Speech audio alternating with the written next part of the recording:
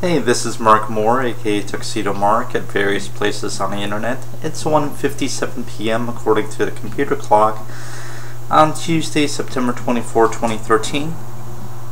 And in this little series, I'd like to share some tips, some ideas that I have about the board game Monopoly.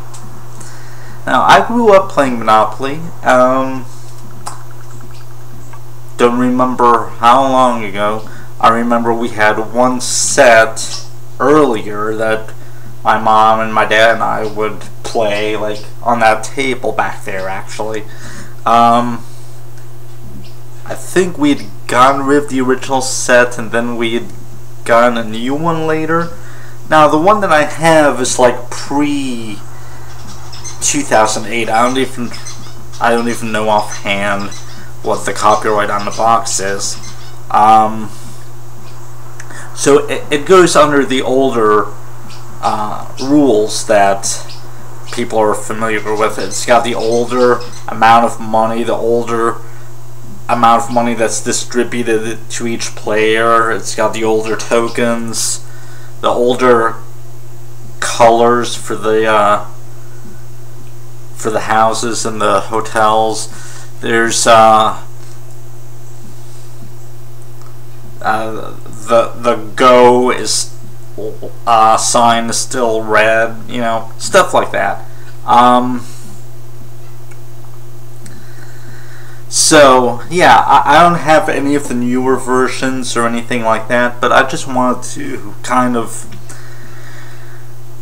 share some thoughts about Monopoly because I recently got interested in it again. I still haven't gotten the board game back out to play or anything, but I've just been reading about the game online, and I just wanted to share some ideas. And here's the first one. It's kind of a modification of one of the more popular house rules, and that's, you know, putting the taxes and any fines or whatever, you know, in the center of the board or directly on the free parking space.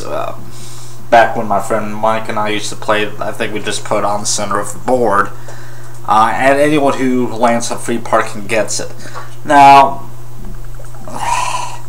that might not seem fair because you're putting money that's supposed to go to the bank, you're just passing it around to other players, and you're keeping the money still in flow between the players. So here's an alternate proposal for that. If you want to have a free parking jackpot, and that's fine.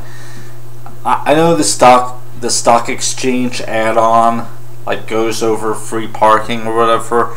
I don't have that, so I'm not really familiar with it. But if you want a free parking jackpot, here's what you can do. You can have like a lottery.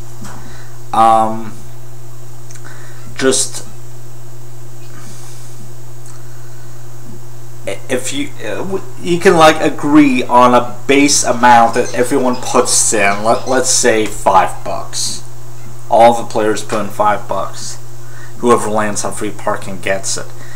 If all of the players go around the board without getting to free parking, without like landing on free parking, then you could be like, well, how about we add some more? You can say you can add another $5 each. You know, just keep letting the jackpot build up until someone gets it. Just kind of like an agreed upon amount between all of the players. Just as a little added bonus. Just to add some kind of gambling to the game. Yeah. So that's it. That's my idea for a free parking lottery. Okay? Try it out if you want. It should be pretty interesting. And that's it. It's 2:02 p.m. and thanks for watching.